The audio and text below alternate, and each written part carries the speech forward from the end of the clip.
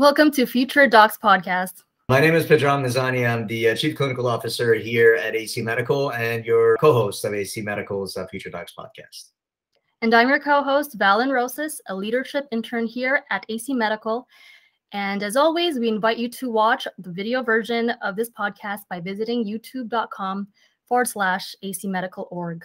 Today's episode is episode 44, entitled Post-Interview Do's and Don'ts. So it's interview season right now, and we're waiting for residency programs to contact those who have had interviews. It's a very nerve-wracking moment for many of us, and most of us probably don't know what to do. So let's hear what Dr. Mizani has to say about how you should follow up with residency programs. Should you contact them? How many days after? Email, text? What is the appropriate way to do that without being a little bit too pushy or annoying or aggressive? Pardon the words that I'm using, but let's see what Dr. Mizani has to say about how to follow up with residency interview. So for the first question, what should be the goal of our post-interview? Dr. Rosas, the goal during the interview and post-interview is to make sure that you get ranked.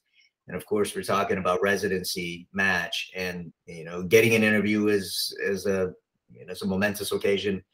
Performing really well is really important, obviously, as we all know, but there is a whole different world that happens in parallel to the interview season, which is programs considering who they're going to leave on the rank order list. And this rank order list is a long list, and program may have 15 slots, and their rank order list could be 300 interviewees long. They could rank every single person that they interviewed. So it doesn't necessarily help if you're in the bottom of the rank order list for the programs. You need to be way up on top. So got to figure out a way to get up on top. So that's the goal post-interview. So that being said, what would be some of the ways to stay memorable for these residency programs? Like, how do you not just become one of the numbers in another pile in their interview? Yeah, sure. And I remember when we were interviewing, after a while, people just started to kind of jumble together, right? And we used to forget what everybody looked like, and not all the interviews were memorable. Some were for the wrong reasons, some were for the right reasons.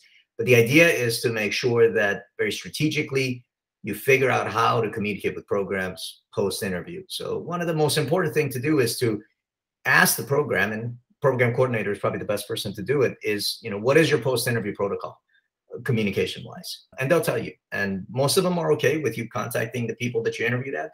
And those that are not okay, they will also let you know. And if they're not okay, then you certainly don't want to challenge that. But if they are okay, then you want to figure out a reason why you want to follow up. And what's the reason for this follow-up? It's really important to not sound desperate. Don't try to oversell yourself. Nobody wants a desperate resident. Nobody wants a desperate anything. And so in these post interviews, there has to be a really good reason why you're following up with them, and what's the purpose. Thank you cards are great. Thank you emails are great. Not sure if phone calls are really good, but again, the idea is just want to make sure that you're remembered for the positive reasons. So if you weren't able to ask them what the protocol is, how would you initiate reaching out to them? Like, just email? I would pick up the phone and call the coordinator. Usually if you interview there, the coordinator is receptive to you, and she or he will answer your questions, and you just follow up and say, thank you so much for the opportunity to interview there. What is the post-interview protocol? Can I contact the interviewers and thank them? I want to send a thank you card. I want to send a thank you email.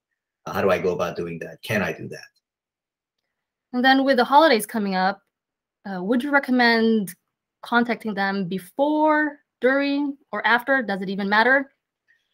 It does. You want to thank them within 24 hours of your interview, and then follow-up should be for meaningful reasons. For example, let's say that during the interview, you want to very strategically kind of leave the interview in a way where you're kind of leaving the door open to follow up with the interviewer. For example, let's say that they're talking about a clinical experience of yours, and you have an upcoming internal medicine experience that's coming up in, let's say, December.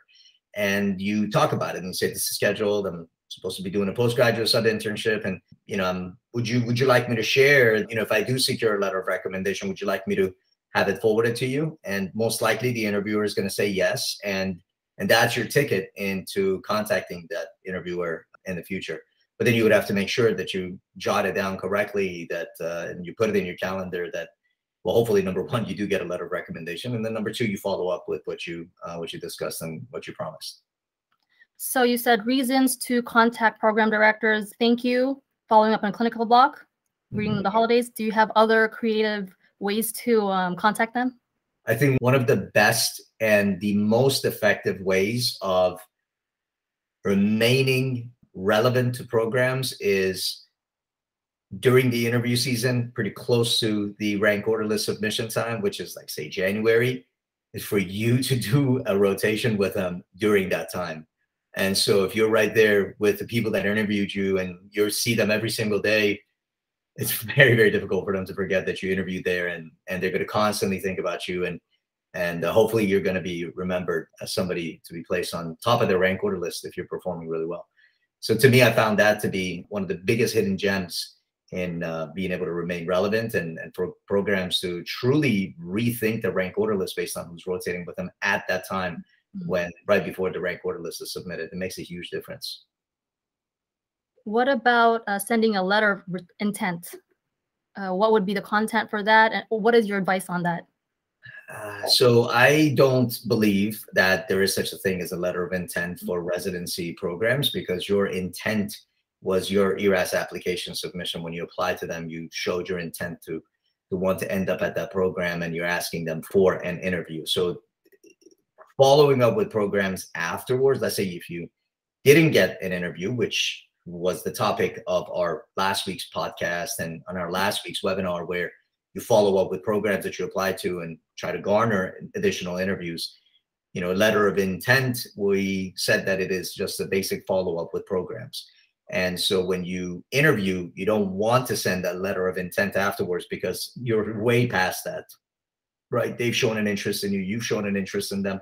You've interviewed there. Now it's about making sure that you remain on top of the rank order list. And so don't send a letter of intent after you've had an interview. Thank you, Dr. Mizani, for your advice. And this concludes this FutureDoc podcast episode. And if you're listening to this podcast, be sure to watch the video form on YouTube at youtube.com/acmedical.org. And, you know, everyone who's listening over here, I think it's really important that you don't drop your guard at this most critical juncture right after you've had an interview, and try to stay relevant to be placed on programs right corner list and place high. And so don't be afraid of asking for advice. And AC Medical, we're always here, and we love to communicate with you.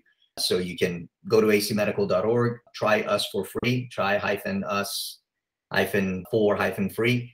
And you can get a free access pass to one of our office hours, and you can come and ask your question, and you know, I'll be more than happy to answer it for you. Just get advice, get proper advice and mentorship, and so you don't lose this once in a lifetime opportunity. And if you have any other questions, you want to just go ahead and email us, please email us at podcast@acmedical.org, or visit our website at acmedical.org. And so thank you. As always, thank you for your time, Dr. Mizani, and for our future docs. We will catch you next week. And thank you, Dr. Rosas, for co-hosting with me here today. Have a good day.